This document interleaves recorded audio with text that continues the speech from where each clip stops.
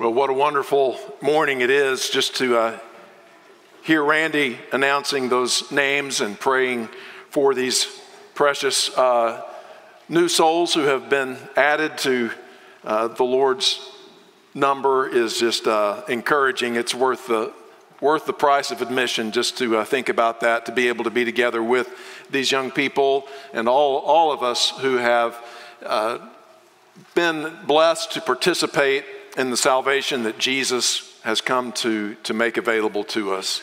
And we want to continue to remember these young people as they begin their journey with the Lord and encourage them in every way that we can. There's going to be, I would say to all of us and to these young people in particular, along the way there will be a lot of adversity. There's going to be a lot of opposition to you as you walk with the Lord, but you'll never walk alone. You'll always have Him at your side, His Spirit within you, and brothers and sisters that you can lean upon in the journey. So just wonderful, wonderful morning. And along those lines, we want to remind everyone that the Youth in College weekend is coming up pretty quickly. It's going to be July 26th through 28th.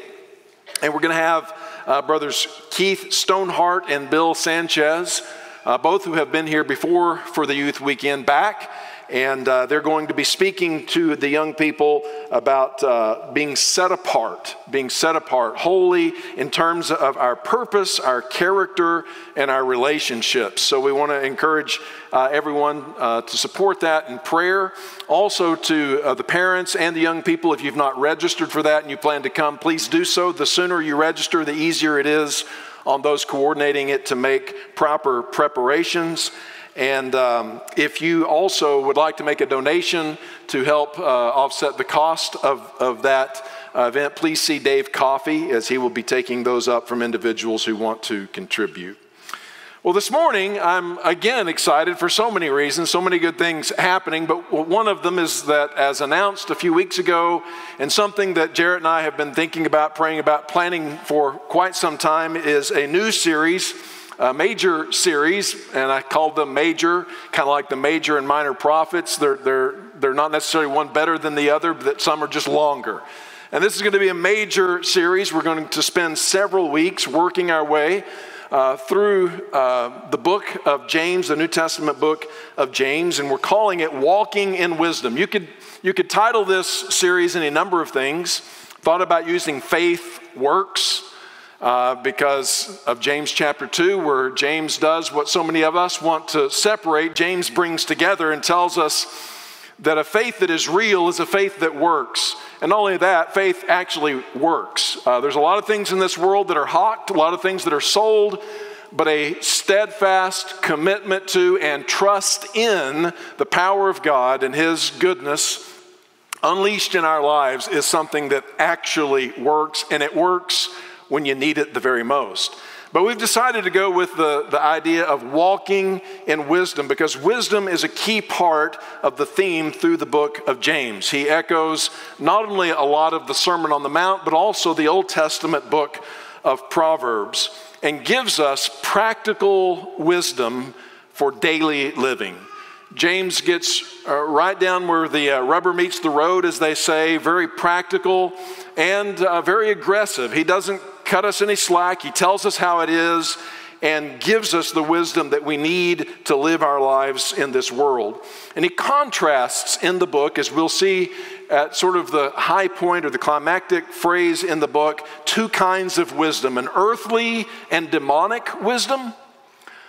Get those terms? These are James's. An earthly and demonic wisdom, a wisdom that is according to this world that kind of seems to us like it would work, but at its root it actually is demonic. And it leads, he says, to disorder, to unproductive and unnecessary divisions, conflicts, and ultimately every evil thing, he says, becomes manifest when people, either individually, in a family, or in a community like the church, begins to subscribe to the wisdom of this world, this earthly and demonic wisdom. Every evil thing shows up, and it fractures, it divides, it destroys. But in contrast to that, James appeals to us to look to a wisdom from above, a wisdom that descends from above, a wisdom that's sort of alien to our natural way of thinking, but something that God can give us if we look to Him and to His Word. And as a result of subscribing to His wisdom, we can have a harvest of righteousness and peace, he says. A wisdom that makes us whole. As individuals, as groups, and as a church, we can become like Christ and whole by appealing to the wisdom and walking according to the wisdom from above. So that's all I'm going to say in terms of just overarching introductory material, and we're just going to dive right in this morning and look at chapter 1, verse 1 as a beginning place. This is where James introduces himself and gives his greeting. He says, James, a servant of God and of the Lord Jesus Christ, to the 12 tribes scattered among the nations, greetings. So the letter is from someone called James. This is actually an English version of a Greek translation of the Hebrew name Jacob. We could have called the book of Jacob. It's in our English speaking called the book of James. But what's really important and really interesting here is who James is. There are a few possibilities, but from ancient times down to the present, scholarly consensus is that this James is the younger half-brother of Jesus. And we say younger because Jesus was Mary's firstborn son. And we say half-brother because according to Scripture, Jesus' father is none other than God. And so we have his half-brother born to Mary by Joseph as the oldest of the natural-born siblings of Jesus. Now that could be surprising to some who may come from a church tradition that teaches that Mary did not have any other children. But the New Testament is very clear in multiple places that Jesus did have younger siblings. And James is the oldest, apparently, of his younger siblings. And we're told that in John chapter 7 and verse 5 that James, along with some of the other brothers, did not believe in Jesus while Jesus was doing his 3 years of earthly ministry. Exactly what it means that they didn't believe, I'm not sure. I don't know that it means that they just rejected every claim that Jesus was making, whether they just simply doubted whether or not he was truly the Son of God, or whether they just doubted his mission and didn't believe in the way that he was doing things. For whatever reason, they lacked faith to be all-in committed followers of Jesus during the time that Jesus was walking the earth, teaching, healing, and doing his public ministry. And then that all changed, because we're told in 1 Corinthians chapter 15 and verse 7 that one of the people that Jesus appeared to after he was raised from the dead was his brother James. And it's understandable growing up, if you have siblings growing up trying to accept the idea that your brother, the one that you're sharing a bathroom with, is the Son of God. And it would have had to have been a real trial for James, because you can sort of imagine Mary in the one room doing hard work, and she hears some arguing in the room next, and she hears James' voice and Jesus' voice. And she just, instinctively says, James, stop it. Go ahead and give yourself a spanking, James, because I know it's your fault. Jesus never does anything wrong. And so James is growing up with all this, and it's hard for him to come to this conclusion about his older brother. But when Jesus appears to him personally, after he had died on the cross, he's resurrected, and in resurrection power, resurrection life, he has this meeting with this brother. At that point, James is all in.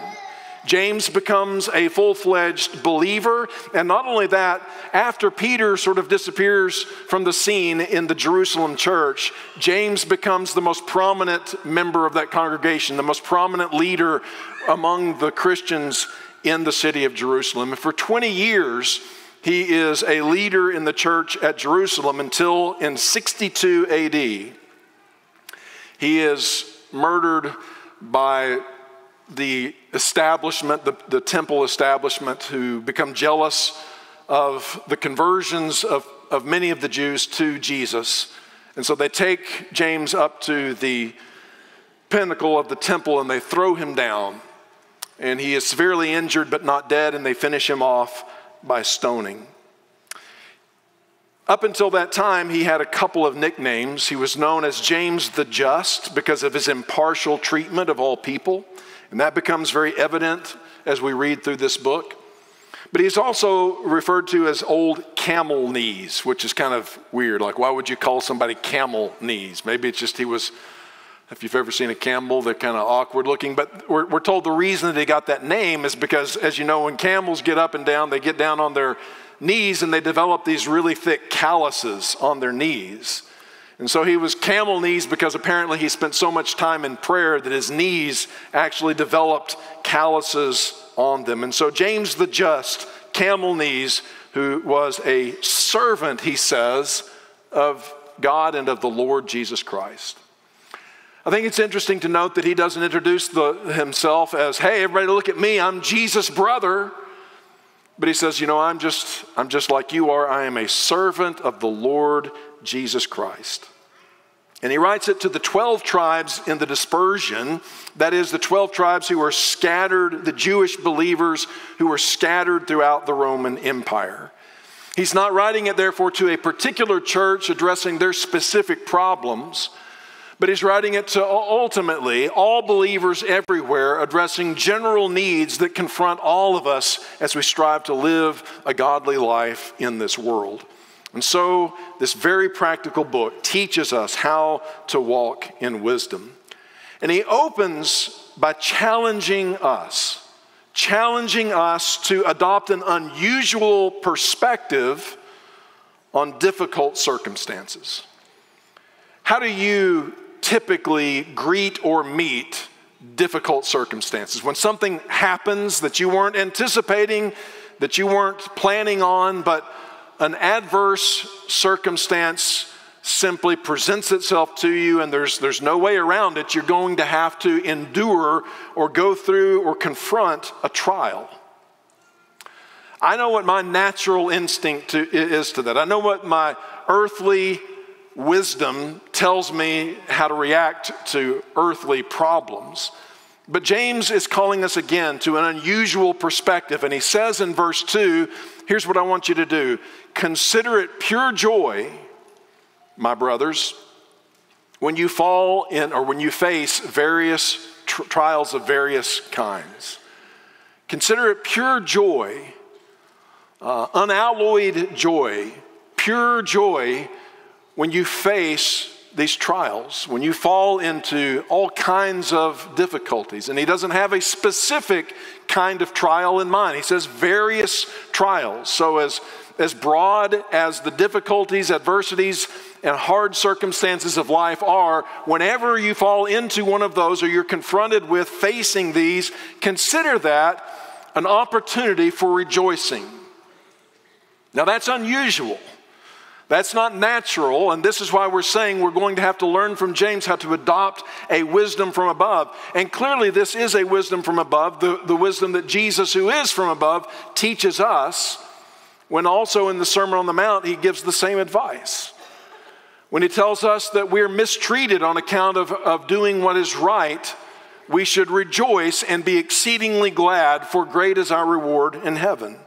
And so James echoes this same kind of calling to us. And to the modern ear, our ears, this just sounds absurd if we're honest. You know, I've got a bad diagnosis and I'm supposed to rejoice. I've got serious issues in my relationships and I should rejoice. I'm being mistreated for doing the right thing and I should have joy.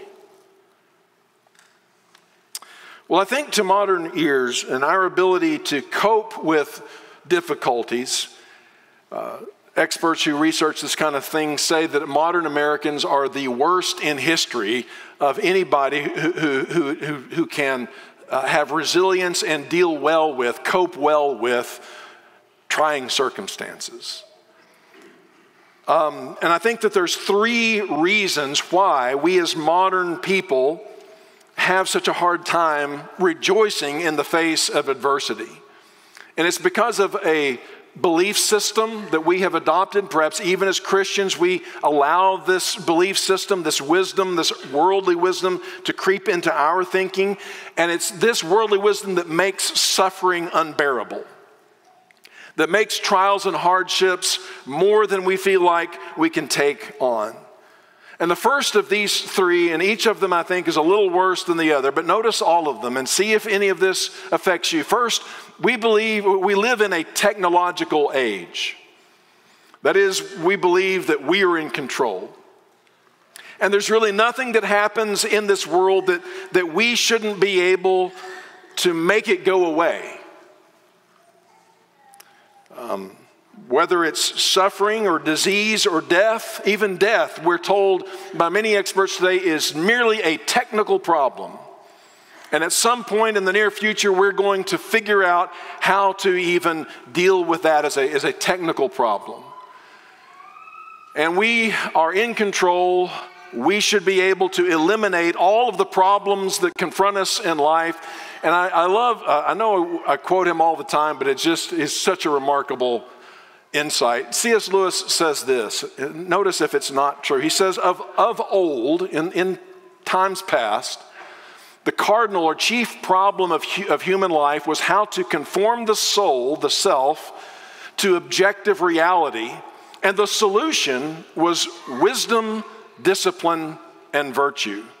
In other words, throughout the centuries, whenever you look back at traditional cultures, their number one problem that they wanted to address in life was how do I get myself to change to properly adjust to objective reality. There's a way that the world actually is, and I've got to, through wisdom, discipline, and virtue and courage, figure out a way to get myself in alignment with how things actually are in this world. But, he says, for the modern mind, the cardinal problem is how to subdue reality to our wishes. And the solution is technique. The solution is technology.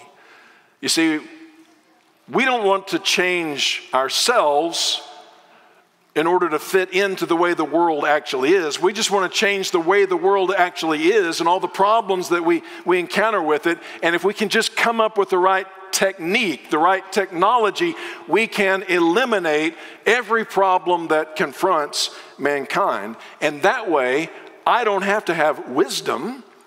I don't have to have discipline. I don't have to have virtue or courage. I just need to have the skill to manipulate objective reality to make it be whatever I want it to be. But the problem with this is that in spite of the amazing things that we have been able to do with technology, we still cannot make all of our problems go away, and we never will. And as long as we think in life that I don't have to change, I can make the world change around me, we're going to live with frustration every time we encounter that which is bigger and more problematic than we can handle. But secondly, we not only live in a technological age and think that we should be in control of everything, we live in an amoral age, which means that we don't believe that there's really that right and wrong, and we don't believe that sin exists, and we don't believe that there's consequences to sin. Everything is therapeutic, everything is medicalized, everything, again, is reduced to technique, and it has nothing to do with the moral decisions that I make and the influence and impact that they have on my life. In fact, we just reject out of hand as modern people the teaching of Genesis chapter 3. And that is that we live in a fallen world and that God has subjected this world to futility with thorns and thistles, with pain and suffering and ultimately death because of the sinfulness of mankind. And so instead of saying when we look at a broken world and our broken lives and our broken decisions that we actually deserve some measure of difficulty, adversity, and suffering in this life, we believe as moderns that we deserve a good life. We have the right to a good life. That there's nothing wrong with me, there's nothing wrong with humanity. In fact, I saw a survey recently that 90% of Americans believe that if everyone showed the same kind of character and love toward others that they themselves show, that all of our problems would go away. We all think that we're good, it's just all those other people. But the reality is that the Bible tells us that we are sinners. We fall short of the glory of God. And that one of the things God has done is built into the system frustration, difficulty, adversity. Because the worst thing that can happen to a sinner is that he just goes on, everything still works out for him, and his character just grows more and more dark. But there's something about the difficulties in life, and especially the horizon of death that is always in front of us, that at least calls us back to thinking about God and about my destiny and about my character and my morality. But in the modern world, we don't believe in any of those things. And we think that if life isn't going my way, I'm somehow being cheated and mistreated. And we shake our fists at God. And then the third reason, and perhaps most insidious of all, is that we live in a secular age. And by that, it's the viewpoint that this life is all there is. There is nothing else. When you die, you're like Rover, you are dead all over. And therefore, whatever happiness is to be found in life has got to be found now.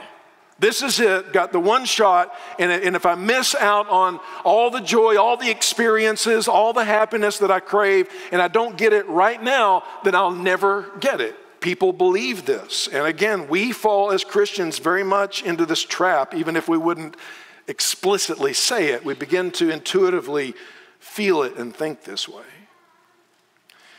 And this is why modern Americans are absolutely devastated when our investments tank, when a relationship fails, when our health is disrupted, when our retirement gets delayed, perhaps indefinitely. You see, trouble is so troubling, not just because of the events that happen in our lives that are undesirable, but because of the attitude and response that we have to it. And these modern frames are the kinds of things that make it impossible to do what James tells us to do, and that is rejoice when you are confronted with a trial in life. And James tells us to consider these trials as occasions for joy because, he says, verse 3, you know something. As a Christian, you ought to know this something at least. You can rejoice in the face of a trial because you know that the testing of your faith produces perseverance. So trials, he says, are I want us to notice, a test of our faith. We're facing a trial, we should instinctively think, not, oh no, my life is over, I can never experience the happiness in this one life that I'm going to have, and I ought not to have to experience this, God owes me better than that, and if somebody were doing the right thing and had the right technique, all the problem would go away. Instead of all of that, we face the trial and we say, here's an opportunity for me to rejoice because this trial is, number one, going to test my faith, and in that testing, it's going to strengthen me and make me a more steadfast, persevering person of deeper character than I was before I faced this adversity. As Brandon read for us so well a moment ago, Peter addresses a similar thought when he says, you have had to suffer grief in all kinds of trials. These have come that the proven genuineness of your faith, a faith that's more precious than gold. Even if it's refined by fire, it's still going to perish. But your faith that comes through the test of fire results, he says, in praise, glory, and honor. Now, if I understand that right, he's telling us that when the Lord Jesus comes, Jesus is going to have praise and give glory and honor to us as we have persevered through the trials and shown the genuineness of our faith. What an amazing thing. And if we're Christians, we should know that this test, this fiery trial that I'm facing, is an occasion to bring me closer to that reality. We live in an age that we say is an age of authenticity, but I'm just not sure that that's correct, because as I've said before, it seems to me to be the fakest age in the history of mankind. And maybe we want to be authentic. Maybe we want to be real. Maybe we want to know, is my faith real? Am I here for the right reasons? Am I doing things for the right, on the right basis? Or am I just a cultural Christian, a fair weather Christian? I just kind of like to hang around with nice people, and it's good for business anyway, and so I'll just be a part of this Christianity thing. But when the circumstances of our life begin to deteriorate, and we're faced with trials, do you know what goes away with good circumstances? Artificial, counterfeit, what's in it for me religion. That also goes away. And what's left is a purified faith that I'm able to look at in the mirror and say, yeah, I'm still standing, I'm still believing, I'm still praising God because of who He is and of what He rightly deserves, not because merely of what's in it for me in the here and now. And so we can say, the trials bring joy when they prove the authenticity of our confidence in God. It's a moment of joyful discovery when you get hit hard, but your faith remains intact. And you're able then to say, in the midst of a world that's falling to pieces around you, you're able to say with the psalmist, "Whom have I in heaven but you? And earth has nothing that I desire besides you. My flesh and my heart may fail, but God is the strength of my heart and my portion forever." And so as you persevere in faith through trial, we have the purification of our faith, but we also have more. That's not all, as the commercial says. James 1 verse 4, let perseverance finish its work. You're developing this strength as you endure the trial, and stay with it, is his point.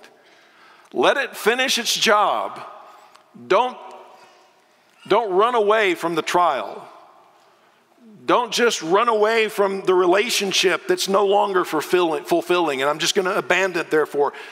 But rather, he says, persevere in the trial. Let it have its full effect on your life, so that you may be, he says, notice the words, complete, mature, and not lacking in anything, made whole. The trials actually have the galvanizing effect of transforming our character into something real and something solid when we don't run away, when we patiently endure and we don't quit. I look up from here at any number of people gathered this morning who have been through fiery trials, grave disappointments, some of which have gone on for decades, and you're still standing. You're still here. You still have joy. You still have faith. You still have hope. You're still raising up your hallelujah in the midst of your difficulty. Your faith is real. It's genuine. It's been tested in the fire, and it has been proven to be more genuine and more precious than gold itself. And there's joy that comes in the realization of all of that. And we gain character along the way. You know, in trials, we tend to only look at what we're losing. That's my problem. I hate losing ground. And in the trial, I get focused on what I'm losing. But James says, look deeper and see what you're gaining. See what you're gaining. That's how you can look at it with joy. And so we could say that those who faithfully endure gain more than they lose. Those who faithfully endure gain more than they lose. You become perfect, complete, and whole. You know, we admire the faith of Abraham, and we admire the character of Joseph, and we marvel at the patience of Job. Faith, character, and patience. We say, man, those are great, and these are three characters that had it in an amazing and abundant degree. But how did they get there? You can't get to where your heroes got without walking the path that they walked. And they got great faith by having their faith tested, forged their characters in the fiery trials of life, and became patient to endure even the horrific things that Job did by remaining faithful in the trial.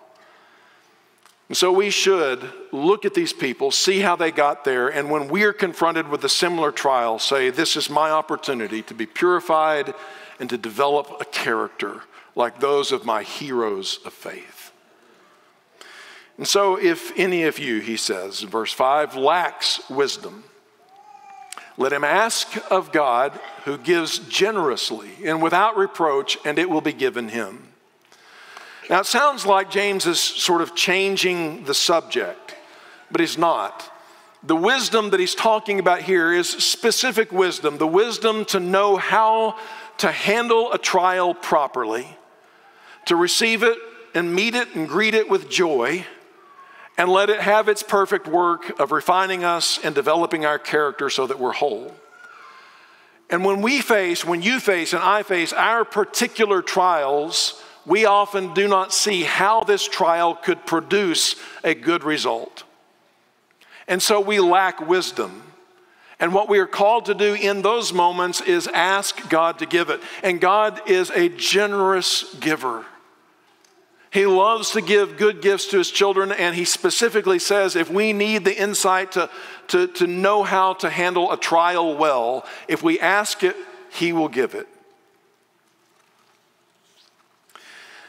But it requires, again, this wisdom from above. Not the wisdom of the world, but the wisdom from above. Worldly wisdom says, I know how things should go. This trial is not a part of the plan. This trial is ruining my life. That's the wisdom of the world in the face of trials. But the wisdom from above says, Lord, things are not going according to my plan or the way that I thought they should.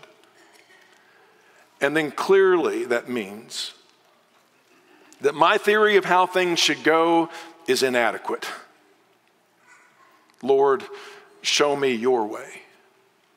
Do you see the difference between the two? What is the key difference? The key difference is the difference between pride, human pride. I know how things ought to go. Things aren't going the way they should go, and it's ruining my life, and I'm angry and upset, and I'm not changing. Humility is the wisdom of humility says, the wisdom that comes from above, things aren't going my way. Clearly the way that I think things should go is inadequate. Lord, show me your way. And so when we do that and we pray for that, James says, not only will we receive what we ask, but we need to approach it with this right attitude. He says, let him ask in faith. Ask for this wisdom in faith with no doubting. For the one who doubts is like a wave of the sea that is driven by the winds and tossed by the wind. For that person must not suppose that he will receive anything from the Lord, for he is a double-minded man, unstable in all of his ways. Now, very quickly, the doubt here is the doubt of thinking that nothing good can come from this. Nothing good can come from the pain that I'm experiencing. It's arbitrary, it's needless, it's pointless. It's happening to me because God is unaware, or God is indifferent, or God is just altogether absent anyway. And that's why that's the doubts that can fill our minds when we're going through the trial. And that doubt will not get you anywhere. That doubt will not grow you through the trial into a deeper, more refined person of character. In fact, I've found in my experience that when things are going rough and things have turned upside down, that trials and confusion come my way that doubt is the thing that helps the least. What does help is stability of mind, a fixed determination that I'm going to hold fast to the belief that God is, and He is a rewarder of those who diligently seek Him. And so I'm going to say, all my life you have been faithful. And I'm going to continue to serve you and trust you all the way through this and see it to the end. And here's why we can do that. Verse 12. Blessed or happy is the man who perseveres under trial, because when he has stood the test, he will receive the crown of life that God has promised to those who love Him. God's goals for you are not a trouble-free life of self-maximizing. It's not a wrinkle-free set of relationships that you can just check out of anytime the going gets rough. And it's not early retirement on the beach at Palm Springs. He has so much more that God wants to do in our lives. He wants to make you a man or a woman or a young person of strength, of character, of patience, of hope, and above all else, a person of love. And trials, it seems to be, are a necessary ingredient to bringing these kinds of things around. And ultimately, God wants to make you and me as much like Jesus as He possibly can during our sojourn in this world. And if Jesus was a man of sorrows, acquainted with grief, why should we expect or even at the deepest level want anything else? If He brings a trial into our life, it's because God is good. He knows how things should be. And this, if I meet it and greet it in the right way, is going to work out for my ultimate, eternal, and everlasting happiness. So I'll rejoice even in the tears. And you can weep and you can rejoice at the same time. And so James, in his wisdom from above, invites us to embrace the trials of life, to let them have their perfect work that the God of heaven intends for them to accomplish in our lives, and see the benefit and reward that He brings. If you're not a Christian this morning, we want to end this first lesson in our series by inviting you to come and bow the knee to James' older brother. If his little brother could bow the knee and acknowledge Jesus as Lord and say, I'm a servant of the Lord Jesus Christ, then you can too. And if you're willing and ready this morning to put Him on in baptism, confessing His name, then we'd be honored to help you, however we can do so, while we stand and while we sing for your encouragement.